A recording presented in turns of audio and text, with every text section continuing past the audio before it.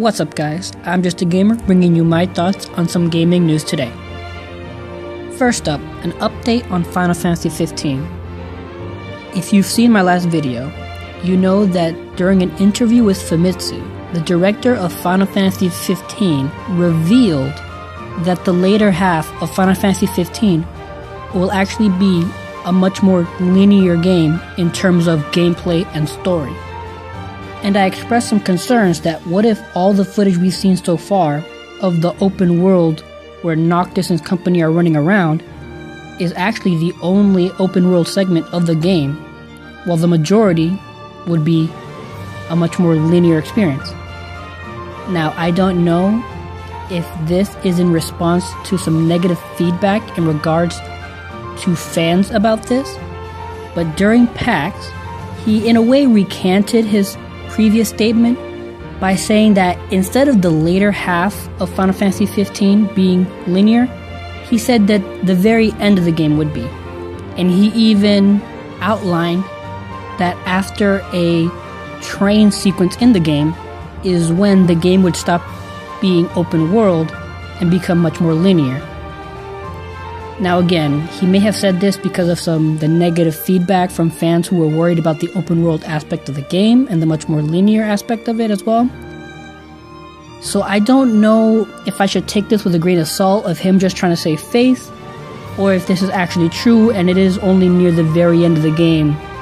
But he also did confirm that even though story-wise you'll be locked out of the open world, he did say that through the main menu, you could go back to the open world.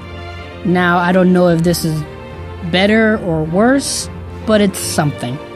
Again, we can't know for sure until the game releases in a couple of months. Also regarding Final Fantasy 15 is something I touched upon a while back.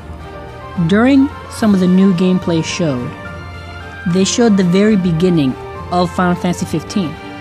And they showed a much older Noctis and company fighting what I presume to be Ifrit. Now, I speculated that the rest of the game would actually be some sort of flashback, and maybe we would cut back and forth between these past and future segments. But during PAX, the director of Final Fantasy 15 confirmed that the entirety of Final Fantasy 15 will take place over the course of 10 years. So I think I was half right in that concern. But overall, it's very unique and different take on story. In terms of Final Fantasy, I can't really think of any other Final Fantasy that takes place over such a long period. The only one that comes to mind is Final Fantasy Tactics, but I'm not positive. But regardless, it's very cool, and I really am interested in the story and to see how it does play out. Lastly, later this week, Sony will have a PlayStation conference ahead of Tokyo Game Show. Rumors suggest that the main thing going to be shown during this conference is the new PS4 Neo and the new PS4 Slim. Now, I personally don't know how I feel about either of these two new systems. I'm happy with the PS4 I have now. Would I be willing to upgrade? Maybe.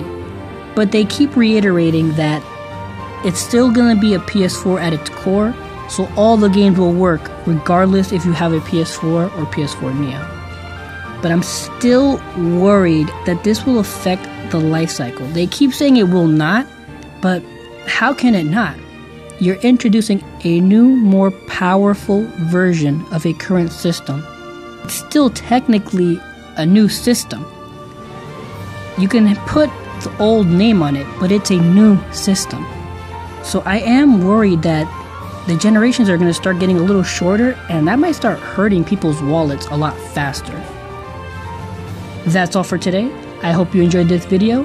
Please leave a like, comment, subscribe, check out some of my other videos, and remember, I'm just a gamer. Peace.